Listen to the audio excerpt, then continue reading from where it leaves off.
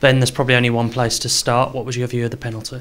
No, I can't believe it was given, to be honest with you. I haven't seen the replay, but from where I was standing, you know, maybe 12 foot away, it was again another. I can't believe it. Honestly, I can't believe it. Happened at Palace a few weeks back as well. No penalty. Definitely no penalty. It's a big point in the game as well. You know, completely changes the look of the game, and feel very, very hard done by again. How difficult is it when you feel that it wasn't a penalty to respond to that? Yeah, it's really hard.